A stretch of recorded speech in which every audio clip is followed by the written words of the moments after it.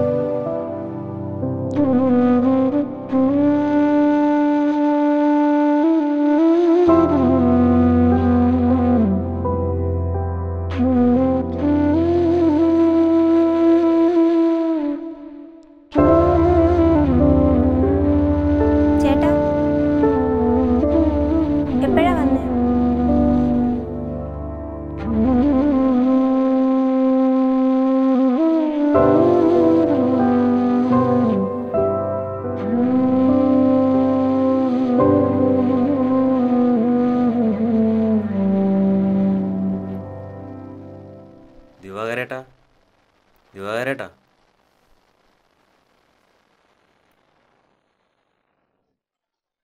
എന്താ എന്താ കാര്യം? അച്ഛനില്ലേ? ഇല്ല. കാര്യം പറയാൻ എനിക്കൊരു കാര്യം കേൾക്കണ്ട. എന്റെ പിറകെ നടന്നപ്പോ ഞാൻ വിചാരിച്ചില്ല ഇത്രയും കൊള്ളരുതാത്തൊരു മനസ്സായിരിക്കുമെന്ന്. ഏതായാലും നല്ല ബിസിനസ്. എന്റെ അച്ഛനെ കൂടി അതിനകത്ത് ഉൾപ്പെടുത്തരുത്. ഞങ്ങൾ പാവങ്ങളാ.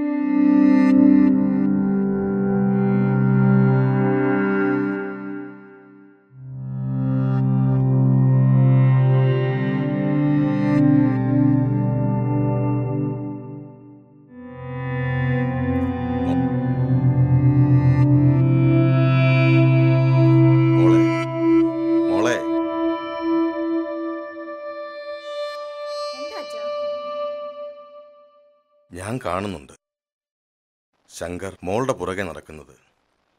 മോൾക്കവനെ ഇഷ്ടമാണോ അല്ലയോ എന്ന് ഞാൻ ചോദിക്കുന്നില്ല. ഞാനൊരു നിർധന, എന്റെ കയ്യിലൊന്നുമില്ല. അച്ഛൻ എന്താ ഈ പറഞ്ഞു വരുന്നത്? അവൻ കഞ്ചാവ് വലിക്കുകയും കഞ്ചാവ് കടത്തുകയും ചെയ്യുന്ന ആളാ. അവന് ഞാനെന്തിനാ സ്നേഹിക്കുന്നത്?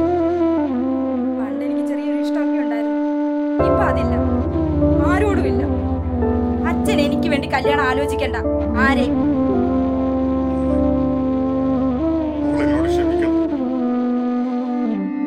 എന്താ അച്ഛൻ എന്തിനാ കരയുന്നേ? ശങ്കർ അവനൊരു കഞ്ചാവ് വിൽപ്പനക്കാരനല്ല. അവനെ ചതിച്ചതാ.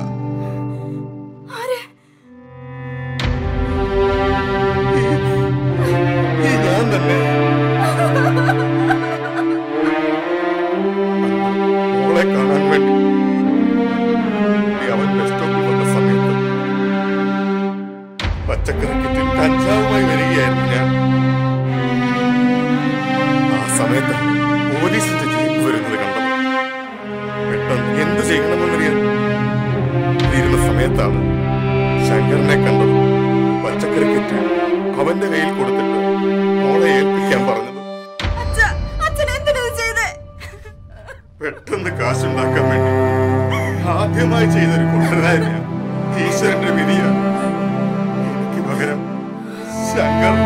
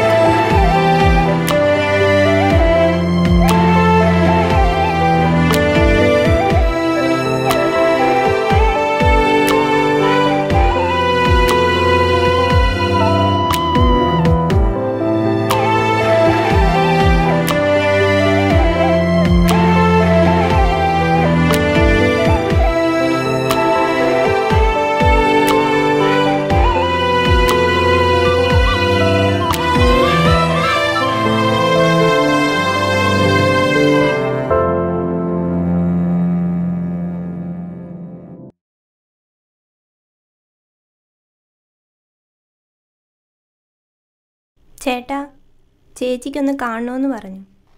മോള് പോക്കൂ, ഞാൻ വന്നേക്കാം. അത്യാവശ്യമായിട്ട് കാണണം കേട്ടോ.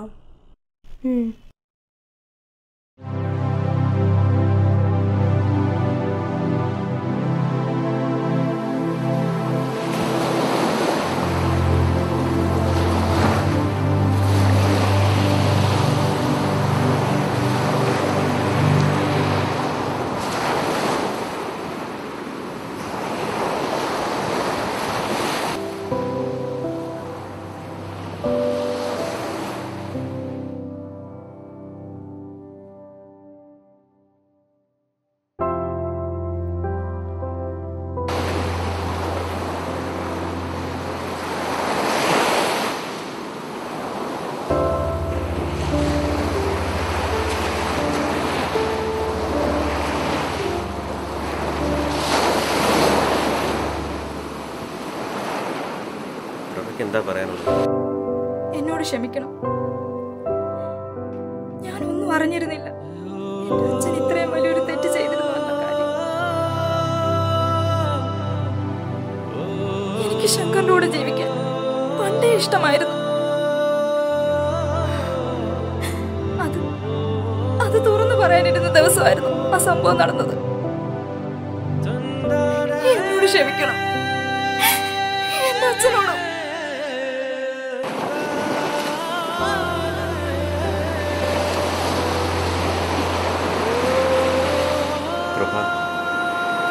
പ്രഭയിൽ നിന്ന് വേറെ കേൾക്കാൻ കൊതിച്ച വാക്കുകളാണ്. പക്ഷേ ഇതൊന്നും കേൾക്കാനുള്ള ഒരു മാനസികാവസ്ഥയിലല്ല ഞാൻ. മറ്റൊന്നും ഇപ്പൊ ചിന്തിക്കണ്ട. എനിക്കൊരു ജോലിയുണ്ട്. തൽക്കാലം നമുക്ക് കഴിയാനുള്ളത് അതിൽ നിന്ന് കിട്ടും. അച്ഛൻ്റെയോ പോലീസുകാരുടെയോ ശിക്ഷയല്ല പ്രഭ എന്നെ തളർത്തിയത്.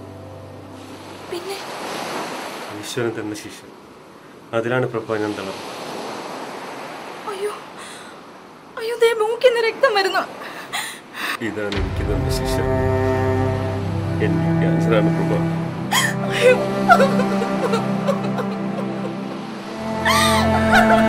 വേണ്ട, കള്ളം പറയരുത്. ഞാനിത് വിശ്വസിക്കില്ല.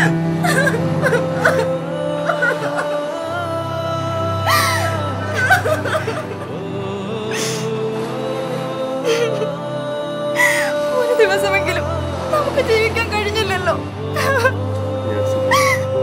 ഒപ്പം ജീവിക്കാൻ ആഗ്രഹിച്ചു. അപ്പോൾ ഞാനിപ്പോൾ കാര്യം സത്യമാണ്. കൂടി വന്ന ഏതാനും നാളുകൾ മാത്രം ഞാൻ പോകുന്നു. എന്നെ വിളിക്കുന്നത് ഈശ്വരനാണ്. വേണ്ട.